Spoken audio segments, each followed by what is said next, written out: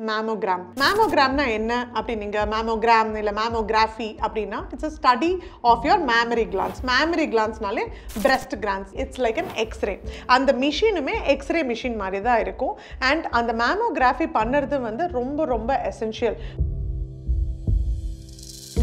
If you say around 35-40 years yearly once once in every 2 years mammogram is very important. Apart from if you have a family history yarana family la avanga amma ko illana avanga paati ko illa avangaloda cousins aunts ku yarukana CA cancer breast irukravungalukku Mammogram le rendu vidham irukku. Number 1 is called screening mammogram. Number 2 is called diagnostic mammogram. Idu renduthukku enna vidhyasam pathina சரி இப்போ ஒரு mammogram எப்படி பண்ணுவாங்க அப்படின்றத நம்ம பாப்போம். First வந்து நம்ம கிட்ட இருக்கிற எந்த metal equipments upper part of the body remove பண்ண சொல்லிட்டு there will be two plastic plates மாதிரி இருக்கும் ஒரு broad plates இருக்கும். அந்த ரெண்டு பிளேட்ஸ்க்கு நடுவுல வந்து breast tissue வெச்சிடுவாங்க and அந்த ரெண்டு plates வந்து breast tissue compress பண்ணும். அப்படி compress பண்ணும்போது கொஞ்சம் uncomfortable இருக்கலாம். இல்லனா mammogramலயோ ஏதான ஒரு lesion breastல suspect பண்ணோம் அப்படினா next step is to do an FNAC. FNAC னா fine needle aspiration cytology ன்னு சொல்லுவோம்.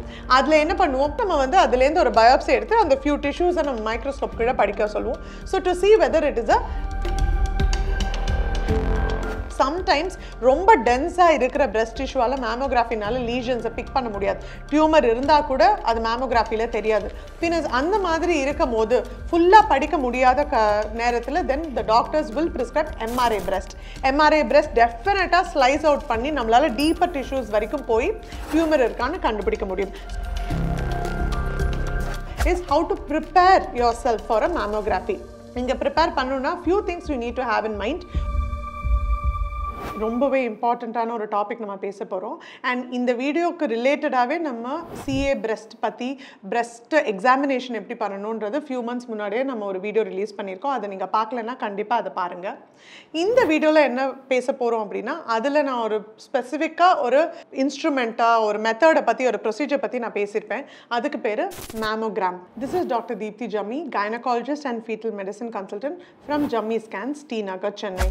Mammogram ன்றது nothing but ஒரு X-ray ன்னு வெச்சுக்கோங்களே நம்ம செஸ்ட்க்கு லங்ஸ்க்கு பார்க்கிறது ஒரு X-ray machine போறோம் போன்ஸை பார்க்கணும்னா ஒரு X-ray எடுக்க போறோம்ல அதே மாதிரி தான் நம்ம breast tissues-ஐ பார்க்கிறதுக்கு ரெண்டு மெத்தட்ல நம்ம எக்ஸாமின் பண்ணலாம் அந்த ரெண்டு மொடாலிட்டியுமே is very very important to rule out ஏதான breast lump-ஓ கேன்சரோ ஏதான இருக்கான்னு பார்க்கிறதுக்கு ரெண்டு என்ன பண்ணலாம் அப்படினா ultrasound breast ன்னு ஒன்னு பண்ணலாம் இன்னொன்னு mammogram சோ இந்த வீடியோல நம்ம mammogram பத்தி தான் டீடைலா பார்க்க போறோம் mammogramனா என்ன அப்படி நீங்க mammogram இல்ல mammography அப்படினா it's a study of your mammary glands. Mammary glands நாலே breast glands. So அது பத்தி தான் நம்ம ஃபுல்லாவே இப்ப பார்க்க போறோம்.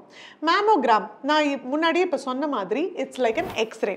அந்த மிஷினுமே X-ray machine மாதிரி தான் இருக்கும் and அந்த mammography பண்றது வந்து ரொம்ப essential. இப்போ say around 35-40 yearsக்கு மேல இருக்கிறவங்களுக்கு yearly once இல்லனா once in every 2 years வந்து mammogram எடுத்துக்கிறது is very important.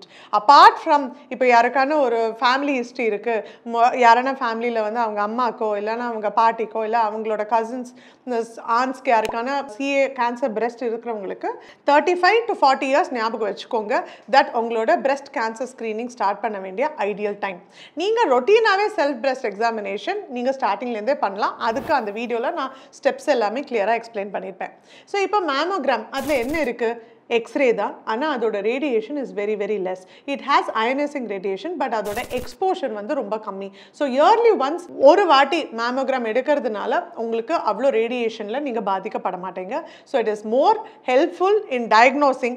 எதுக்காக எடுக்கணும் டாக்டர் கேட்டா earlier we diagnose breast cancer and the patients ஓட survival rate அதாவது அவங்க long term வாழறதுக்கான ரேட் வந்து ரொம்ப அதிகம். So எந்த கேன்சருமே இதுக்கு பொருந்தும். இது breast cancerன்னு கிடையாது. எந்த கேன்சர் earliest நம்ம diagnose பண்ணனும் obviously அதுக்கு ட்ரீட்மென்ட்டும் நம்மளால சீக்கிரமா பண்ண முடியும் ப்ளஸ் அந்த பேஷண்ட்னால நிறைய நாள் நம்மளோட வாழ முடியும். ஸோ அதுக்காக தான் நம்ம earlier டயக்னோஸ் பண்ணுறோம். மேமோகிராம்லேயே 2 விதம் இருக்குது. Number 1 is called screening mammogram, number 2 is called diagnostic mammogram. இது ரெண்டுத்துக்கும் என்ன வித்தியாசம்னு பார்த்தீங்கன்னா பேர்லேயே இருக்குது. ஸ்க்ரீனிங் மேமோகிராம்னா நான் சொன்ன மாதிரி அவங்களுக்கு எந்த பர்டிகுலர் சிம்டம்ஸும் கிடையாது, ரொட்டீனாகவே நம்மளுக்கு ரெகுலராக இப்போ மாஸ்டர் ஹெல்த் செக்அப் பண்ணுற மாதிரி ஒரு மேமோகிராம் பண்ணிக்கிறது இஸ் வெரி இம்பார்ட்டண்ட். ஸோ ஸ்க்ரீனிங்கில் நம்ம மேமோகிராம் பார்க்குறது வந்து பிரெஸ்ட்டில் ஏதான லம்போ இல்லைனா வந்து ஹார்ட் மாஸ் எதான இருக்கா, நிப்பிள் ஏரியோவில் அந்த இடத்து பக்கத்தில் வேறு எதான டிஃப்ரென்சஸ் இருக்கா, ஆக்சிலால் அதாவது ஆம்பிட் பகுதியில் எதான ப்ராப்ளம் இருக்கான்னு பார்க்கறதுக்கு பேர் ஸ்க்ரீனிங் மேமோகிராம். நிறைய டாக்டர்ஸ் இந்த மேமோகிராம் அந்த எக்ஸ்ரேயோடு சேர்த்து அல்ட்ராசவுண்டு பெர்ஃபார்ம் பண்ணுறது உண்டு. அதுக்கு பேர் சோனோ மேமோகிராம்னு சொல்லுவோம். அதோட பிக்கப் ரேட், அதாவது நம்ம அப்னார்மாலிட்டியை கண்டுபிடிக்கிற ரேட் வந்து ரொம்ப அதிகம். இன்னொன்று பேர் diagnostic mammogram. டயக்னாஸ்டிக்னா you already R suspecting something. So இப்போ உங்களுக்கு நீங்கள் ஒரு டாக்டர் கிட்ட, ஒரு பிரெஸ்ட் சர்ஜன் கிட்டேயோ இல்லை ஒரு ஜென்ரல் சர்ஜனையோ இல்லைனா ஒரு கைனகாலஜிஸ்ட்டோ நீங்கள் மீட் பண்ணுறீங்க. உங்கள் பிரெஸ்ட்டில் யூ ஆர் சடன்லி ஒரு few வீக்ஸாக you are finding a heart lump, இல்லை ஒரு ஃபியூ மந்த்ஸாக நீங்கள் நோட்டீஸ் பண்ணுறீங்க அந்த லம்ப் வந்து கொஞ்சம் ஹார்டாக ஆகுது, இல்லை சைஸ் பெருசாக ஆகுறது, இல்லைனா யூ ஆர் ஃபைண்டிங் காம்பு நிப்பிள் ஏரியாலேருந்து டிஸ்சார்ஜ் தெரியறது, இல்லைனா அதை சுற்றி அந்த ஸ்கின் பக்கரிங்குன்னு சொல்லுவோம், அதாவது அந்த காம்பு ஏரியாலேயோ இருக்கட்டும் இல்லைனா அந்த ஹார்ட் மாஸ் குட்டி இருக்கிறதுல அந்த ஸ்கின் வந்து கொஞ்சம் உள் வாங்கிறது, அந்த மாதிரி சேஞ்சஸ் ஏதான உங்களுக்கு தெரிஞ்சுது அப்படின்னா டெஃபினட்டாக நீங்கள் ஒரு மேமோகிராமை அல்ட்ராசவுண்ட் எடுக்கலாம். That's called a diagnostic mammogram.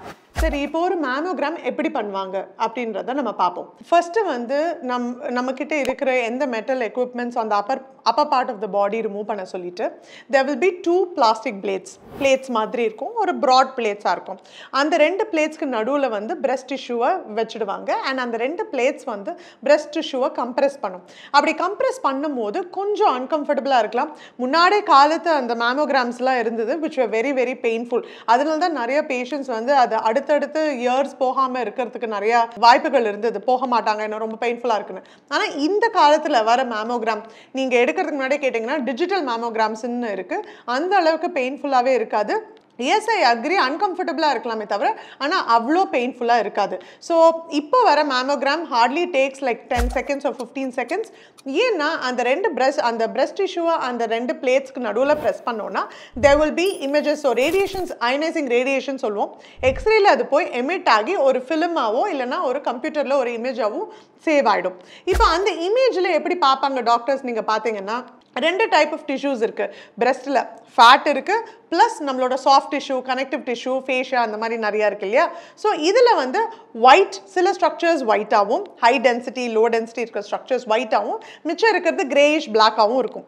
Suppose அந்த ஏரியாவில் ரொம்ப திக்காக ஒயிட்டாக, பிரைட் ஒயிட்டாக, எக்கோஜெனிக்காக எதான்னு தெரிஞ்சாலோ இல்லைனா இர்ரெகுலராக லீஷன்ஸ் இருந்தாலோ அது வந்து உங்கள் டாக்டர்ஸ் வந்து சஸ்பெக்ட் பண்ணுவாங்க, அது ஒரு பயாப்சி எடுக்கிறதுக்காக. ஸோ நெக்ஸ்ட் லெவல் இப்போ நம்ம ஒரு அல்ட்ராசவுண்ட்லையோ இல்லைனா மேமோகிராம்லையோ ஏதாவது ஒரு லீஷன் பிரெஸ்ட்டில் சஸ்பெக்ட் பண்ணோம் அப்படின்னா next step is to do an FNAC.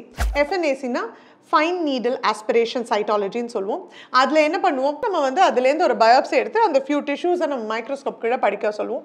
So to see whether it is a normal tissue, normal breast Lamba இல்லைன்னா கேன்சரஸ் பிரெஸ்ட் லம்பான்னு பார்க்கறதுக்காக.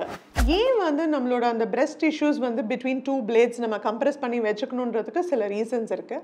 ஏன்னா நம்ம பிரெஸ்ட் டிஷ்யூஸ் வந்து எல்லாருக்குமே வேரிங் சைஸஸில் இருக்கும் depending on the fat composition. அப்போது வச்சுக்கும் போது என்ன ஆகும்னா the radiation exposure towards the breast வந்து ரொம்ப ஷார்ட்டர் டியூரேஷனாக இருக்கும். ரெண்டாவது ஸ்டேபிளாக இருக்கும். அண்ட் அந்த ரேடியேஷன் எக்ஸ்போஷர் வந்து கம்மியாக இருக்கிறது குவிக்காக பண்ணுறதுன்றனால நம்மளோட visibility of the breast tissues வந்து இன்னும் பெட்டராக இருக்கும், இன்டர்பிரிட்டேஷனும் ஈஸியாக இருக்கும். ஸோ அதனால தான் நம்ம அந்த மேமோகிராஃபி மிஷின் வந்து அந்த மாதிரி டிசைன் பண்ணியிருக்கேன். சரி, நான் இப்போ வந்து உங்ககிட்ட என்ன சொன்னேன்னா ப்ரீவியஸாகவே சொன்னது பிரெஸ்ட் டிஷ்யூ வேரியேஷன்ஸ் இருக்கும் இல்லையா. எல்லாருக்கும் மேமோகிராஃபி போதுமா டாக்டர் அப்படின்னா கிடையாது. Depending on the density of your breast tissue, sometimes ரொம்ப டென்ஸாக இருக்கிற பிரெஸ்ட் டிஷ்யூவால் மேமோகிராஃபினால லீஷன்ஸை பிக் பண்ண முடியாது. டியூமர் இருந்தால் கூட அது மேமோகிராஃபியில் தெரியாது. பின்ன அந்த மாதிரி இருக்கும் போது ஃபுல்லாக படிக்க முடியாத நேரத்தில் தென் த doctors will prescribe MRI breast. MRI breast டெஃபினட்டாக ஸ்லைஸ் அவுட் பண்ணி நம்மளால் டீப்பர் டிஷ்யூஸ் வரைக்கும் போய் டியூமர் இருக்கான்னு கண்டுபிடிக்க முடியும். So it is not only mammography R Sono, அதாவது அல்ட்ராசவுண்ட் மட்டும் கிடையாது, கன்ஃபர்மேஷனுக்கு எம்ஆர்ஐ பிரெஸ்ட்டும் பண்ண வாய்ப்பு இருக்குது. Last but not the least ஒரு few points which which I want to tell before I complete this video is how to prepare yourself for a mammography. நீங்க prepare பண்ணனும்னா few things you need to have in mind. One, உங்களோட symptoms எல்லாத்தையும் வெளிப்படையா உங்களோட the technician அங்க பண்றவங்க கிட்ட சொல்லுங்க. அங்க radiologist இருப்பாங்க அவங்க கிட்ட சொல்லுங்க. Last but not the least உங்களோட breast surgeon இல்லனா gynecologist or இல்ல general surgeon அவங்க கிட்ட உங்களோட symptoms எல்லாத்தையும் மறைக்காம சொல்லுங்க. That's very important to make a decision. அதை தாண்டி நீங்க ஒரு mammography டெஸ்ட்க்கு போகும்போது avoid or don't use deodorants, perfumes and also talc powder. அது powder in any form இருக்கலாம். Powder, moisturizer, cream அதெல்லாம் யூஸ் பண்ணாதீங்க because that can actually limit the study. So அதனால முடிஞ்ச வரைக்கும் எதுவுமே அந்த ஏரியால breast இருக்கட்டும் இல்லனா armpit ஆகட்டும் அந்த ஏரியால எதுவும் அப்ளை பண்ணாம போக, that will be better, useful for delineation of that structure. I hope in the video which was short and crisp on mammography was useful to you. If you feel that this is more informative, do share it with your colleagues so that suppose நீங்க இந்த age groupல இருக்கீங்க, இதுவரைக்கும் நீங்க ஒரு வாட்டி கூட mammogram எடுக்கல அப்படினா it's high time you do it for yourself.